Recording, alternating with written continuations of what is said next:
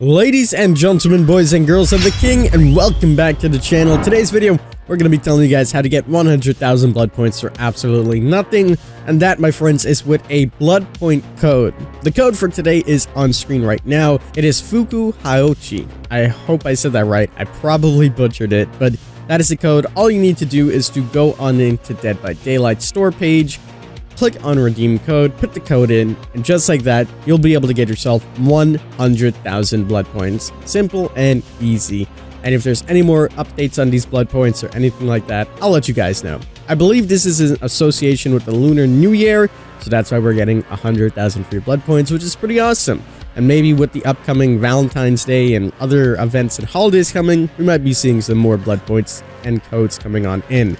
Also, I want to make a quick note that right now we are live on Twitch. We've been trying to stream a lot more recently, and we've done really good in the past month in January. So I'd love if you guys come on over. We're just about having a good time, a small base community where you will be heard, and it's all about positivity. So if that sounds like something you want to take part in, the link will be in the description below. We'll be live today from 3 all the way to probably 8 Eastern Standard Time.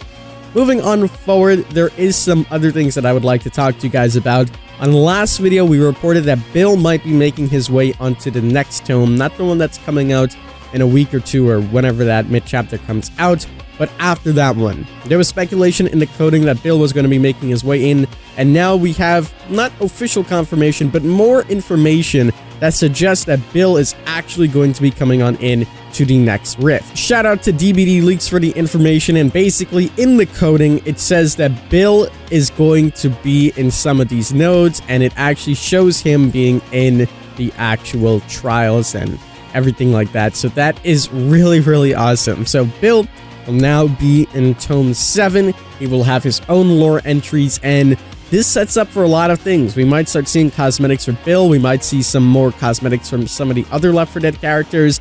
Hell, there might even be more variations with legendary skins coming on in for some of the other characters. It really opens the door to a lot of new things, and it's surprising that DBD actually got Valve to work with them on something again, or maybe they already had the rights for this and they decided to use it now. This is also going to include the Plague and the Trapper. Now, we've had the Trapper before, but we also had Claudette before, so we'll have to wait and see what really happens with Claudette to see if she's going to just get a little bit more lore or more cosmetics, but I would love to see what happens with Trapper.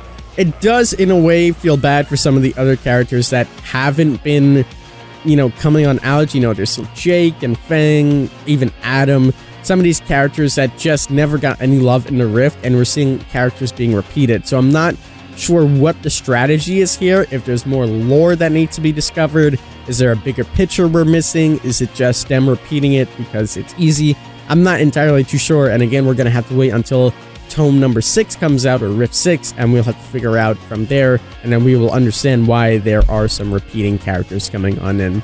But ladies and gentlemen, that is going to wrap it up for today's quick video. I hope you guys did enjoy.